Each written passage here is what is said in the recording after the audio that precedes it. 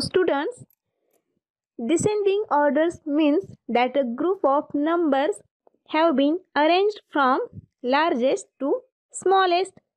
Descending order is the opposite of ascending orders. Look here, Bhim is taking small steps. He starts up at the top, and when to go down, Bhim start from high place and end up at a lower one. The largest numbers goes on the left and the smallest goes on the right. The other numbers arrange in the middle from largest to smallest. Here I have arranged in a series 6 to 1 that begins with the greatest number 6 and ends with the smallest numbers 1.